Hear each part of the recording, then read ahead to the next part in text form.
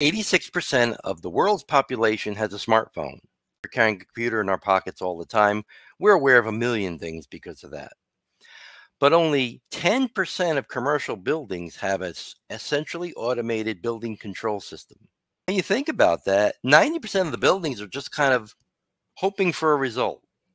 So one of the things I think we have to do in our designs, in our building, is use technology, use automation, use all these tools that are available, and kind of bring them into the modern age and